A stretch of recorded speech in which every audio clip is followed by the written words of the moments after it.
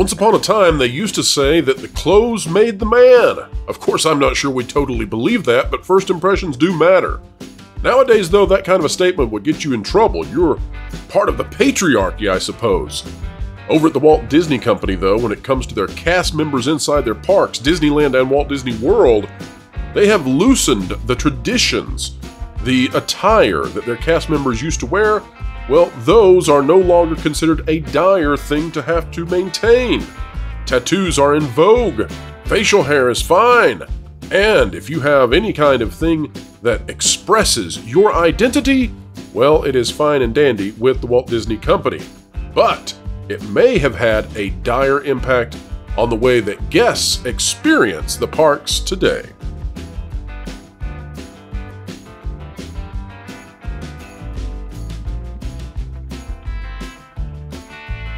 Alright folks, welcome back to another video of excellence here on the WDW Pro channel. I consider it a great honor each time I get to share my time with you and discuss the things that I think matter. Now, one of the things that you might not feel is terribly important is the way that people dress inside theme parks. But it turns out that it may have a more profound impact than perhaps we would ever consider. I began to consider the power of the first impression that the people inside the theme parks present when I received an email from someone who is concerned, a very long-time employee of Disneyland in Anaheim, California. And so I would like to read for you this email that came my way, and I find it to be fascinating. I'll pause and give my thoughts at various points, but this is so heartfelt, and I'm just so pleased that someone took the time to share this with me. They have requested that I keep them anonymous, and so I will do so. It says, "Hi WDW Pro, I just wanted to write and tell you I enjoyed your video on the Disney look. I'm a cast member at the Disneyland Resort, and other than a brief time not working there, I'm going to take out part of that so nobody can track down who this is, I have been there since for a long time. Currently, I am not working all the time, but I agree completely with your video. Originally, when I was hired, the Disney look was very strict. Now, I am a very vanilla type of person in that I have no tattoos or piercings, and other than having been coached back then for having an interesting haircut, I've never had a problem with any of the rules. Through the years, they started allowing facial hair. First, the mustache became, because the argument was Walt himself had one. And more recently, beards, which that's fine as well because it's natural biology. I myself now sometimes sport a neatly trimmed 5 o'clock shadow. I'm not political, but I tend to be more conservative and definitely traditional. But since the company started showing which way they lean, and towards this whole woke political ideology, the traditional cast members such as myself just shake our heads and keep quiet for fear of retaliation or job security. And I think this is interesting, folks. We'll pause here and let me give you my thought on this.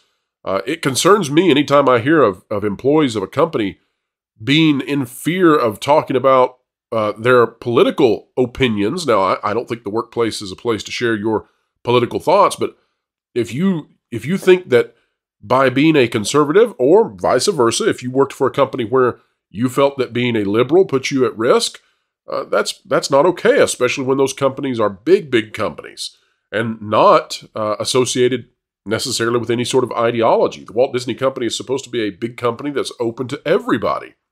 It seems to me that this push for inclusion has excluded a huge chunk of the population. It says, "This is why I never comment on your actual videos, as you never know if some Disney person will see it and figure out who I am. But I really hate how trashy it now looks with fellow cast members proudly displaying tattoos, having half-shaved haircuts, and cow rings in their noses.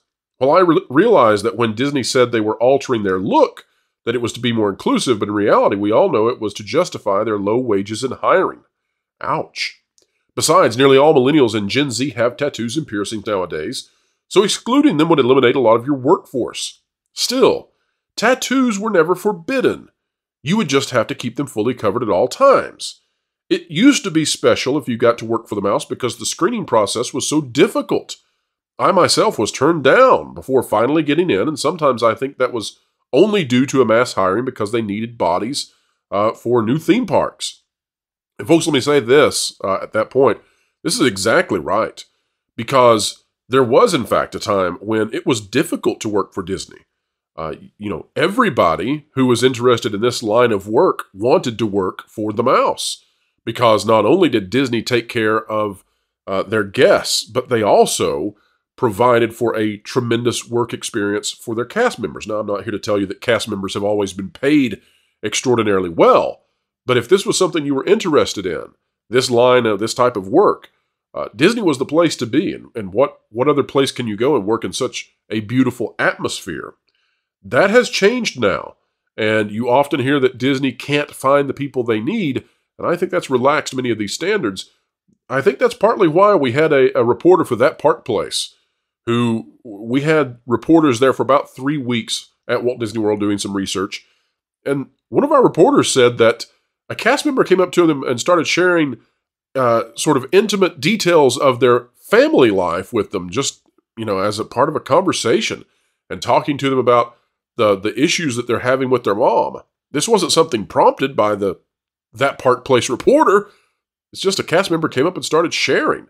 That's the kind of stuff that never happened in the past, because cast members knew when they were on stage. They knew that they were part of the show.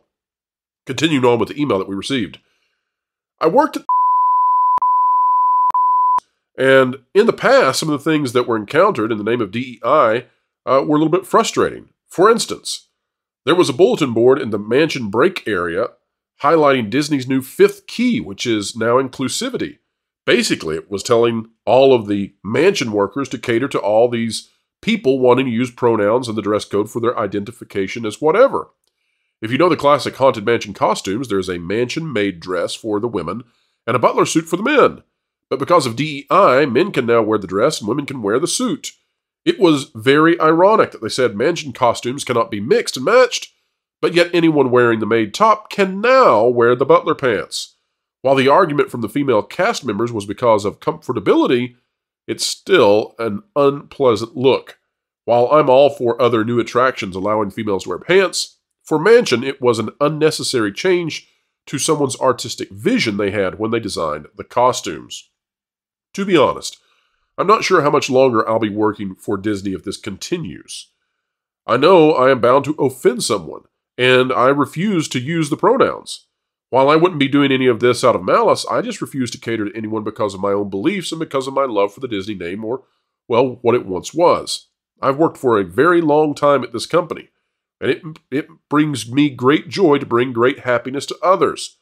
But because of the activists who are now running the company, that happiness can only go so far.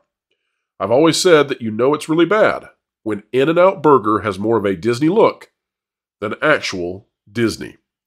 And that's the email from an individual who has reached out to us to share their thoughts, someone who has worked at Disneyland for a very, very long time. And I think that this is absolutely true, folks. Part of the appeal of Disney is that you are presenting a place that is separate, wholly separate, from the reality in which we all live. And when we are presented with people who have an appearance, a look that reminds us of the modern world, it takes us out of those fabled, themed lands that we are supposed to be encountering. The story of the Haunted Mansion is exactly right as well. If you're a man, a biological male, and you want to wear the Haunted Mansion dress, if that's Disney's policy, okay, go for it. And if you are a woman who wants to wear the butler costume, okay, go for it if that's Disney's policy. But you can see how these boundaries are blurred very quickly, because it's not just enough to now swap out these costumes. And by the way, if you go to the Haunted Mansion and you see a 6'4" man in a Haunted Mansion dress welcoming you in, it's a little bizarre. But if it's never enough, I guess, folks, because then they realize, well, the maid top and the male pants put together, that's the most comfortable combination. And so people begin to take advantage of the system. They say, well, I'll wear these two items because they're the least cumbersome. I don't have to be uncomfortable now. I can put together these, and I'll do it by saying that, oh, well, this is part of my identity. And so you can see how people begin to play the system. Well, I think there's a lot of playing of the system going on right now, and I think that Disney itself needs to get things under control. They need to go back to presenting people and their parks in such a way that it takes you to a place that exists outside of reality. I return once more to the anecdotal story I had when I walked into the parks recently, and without going into too much detail because I don't want to give away the cast member, I walked into one of the parks and I was presented with a cast member wearing shorts who had a mascot for a different company tattooed all the way up their leg. Let me tell you, that's an odd thing. But that kind of odd thing can only happen when Disney changes the rules such that now someone can have a giant competing mascot, not just emblazoned on their shirt, not just part of some sort of flag they're holding, but no, so beloved that it is inked into their very own skin, and then presented almost as the highest form of advertising to every guest who walks by inside the Disney parks. It certainly is a different place than Walt may have envisioned, and maybe that vision that Walt had was better than what we have today. Well, folks, we've done 2 short videos today, both of them just me. I don't remember the last time this has happened, but partly that's because we're doing the Pro Show live, 5 p.m. Eastern Time on the day of this video's release.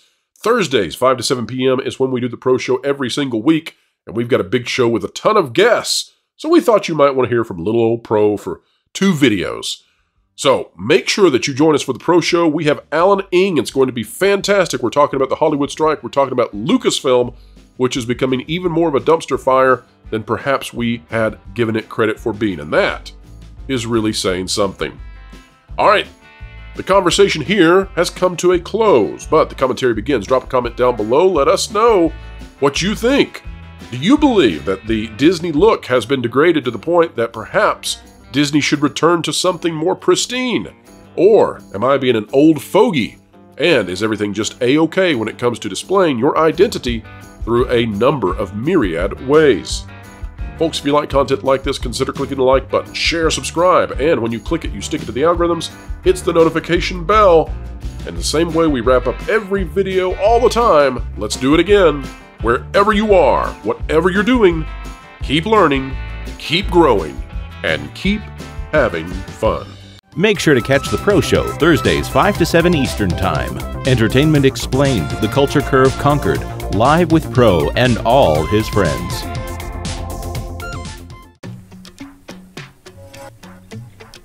Oh. What are you doing? Well, you see, I wanted to get some inside scoops on Disney and their, different corporations, if you know what I mean. So I figured, by looking into this fistbowl and sucking it randomly with my own energy that I paid for, you paid for, I could do the whole experience where you can be a master and spy on your targets. You're an idiot. If you want to get the inside scoop on Disney, or even other media organizations, you should check out thatparkplace.com and subscribe to WDW Pro's YouTube channel.